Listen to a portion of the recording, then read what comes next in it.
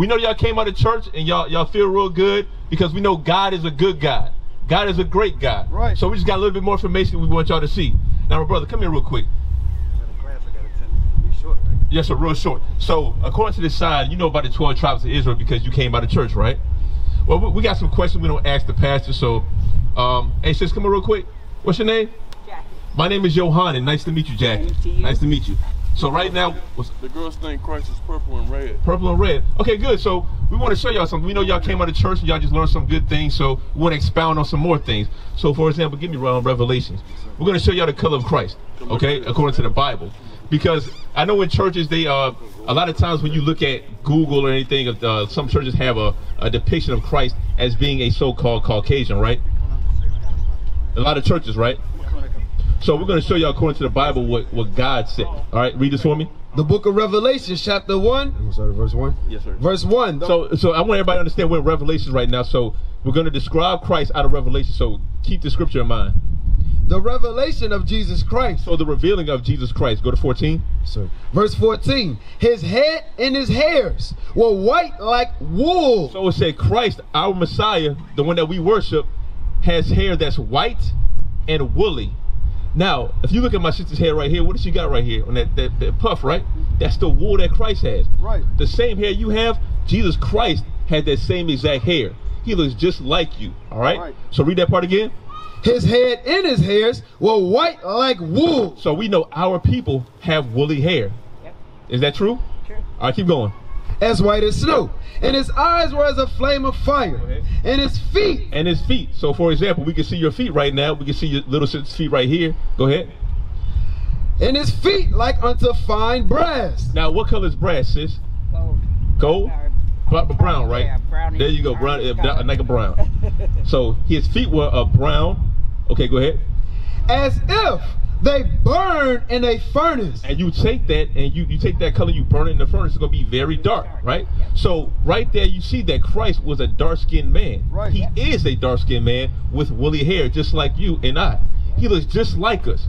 But you know, we've been taught in places that Christ was white, or if he's not white, they'll say he doesn't have a color, or he's a spirit, he doesn't exist. But we know that Christ has a body according to the revelation that John said.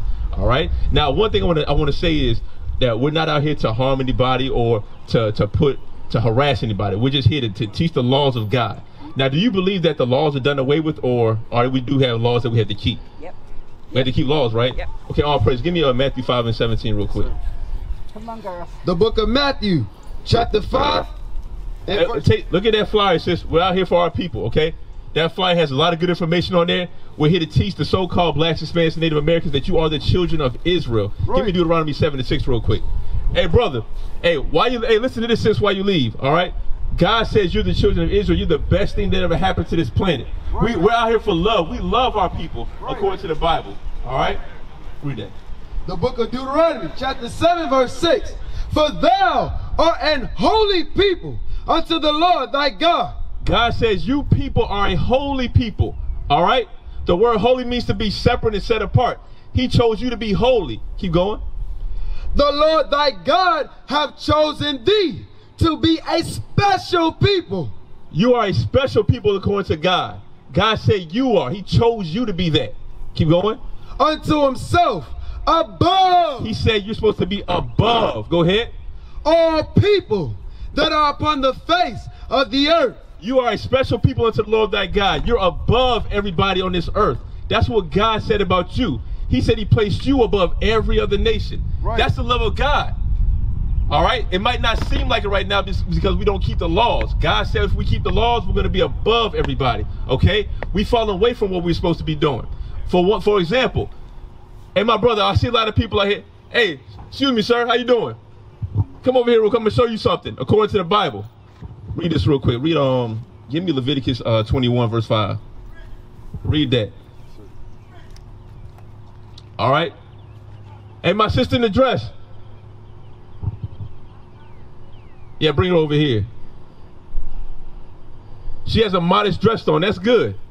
Well, it should be a little short, a little longer, but my sister with the red got a long dress on. That's modest. That's a good thing according to the Lord. Right. I'm glad my sister's not out here whoring herself out. That's a good thing unto the Lord. You're doing a great thing. Read that. The book of Leviticus, chapter 21, verse 5. They shall not make baldness upon their head. This is a simple law that the Most High said that we should follow. Our men are to have hair on their head, if they not to shave their heads, okay? Now we got some more people come out to church. And how you doing, sis? You doing all right? God is good, right? All the time. That's what I'm talking about. We serve a mighty God, all right? And our God said that you're a special people unto the Lord. He said that you're supposed to be above. We're not supposed to be in the lower state. Our people are supposed to be above everybody else. Give me Deuteronomy 7:6 again. We're just here to teach that we love our people according to the Bible. Right. We're here to teach our people that God is love. We know what love is, right? God loves you, right, sis? That's what I'm talking. We're gonna show you what love is. Yeah, you got me. 1 John. And my brother with the hat. Yeah, come over here too, bro. We got some love for you. We want to show you what love is. Read that. The book of 1 John, chapter 5, verse 3. Now, sis, we're going to show what love is according to the Bible, because we're out here to show love. All right? We're out here to expound more on the Bible, because we know you just came out of church and you learned some good things. Just want to show you a little bit more according to the Bible about your history. Read that. Verse 3. For this is the love of God. So God is telling us, how do we show love to him, okay? That we keep his commandments. So keeping the commandments of God is how we show love to God, all right? It's plain for us. God says this is how you show love. You keep the commandments. This is the history that we teach right here, sis. Let me ask you a question. You know about the children of Israel? We read about it all throughout the Bible, right? How Moses led us out of captivity, you know, from Pharaoh, right? Yeah. Did you know that you descend from the same people? Yes. You do. All praises. Deuteronomy 7:6 real quick. I'm going to show you one more thing with that, sis, because God says you are a special people. Absolutely. All right? You're supposed to be set apart from everything, from all the nonsense of this world, like we try to do every day. We try to separate ourselves from the wickedness of this world, right? Read this for me. The book of Deuteronomy, chapter 7, verse 6. For thou art an holy people unto the Lord thy God. You and your people are holy. Go ahead. The Lord thy God have chosen thee to be a special people unto himself. Now, how do you feel out of all the people in the world, God chose your people to be special? That's some good news right there. That's the gospel. God chose your people to be special. Keep going.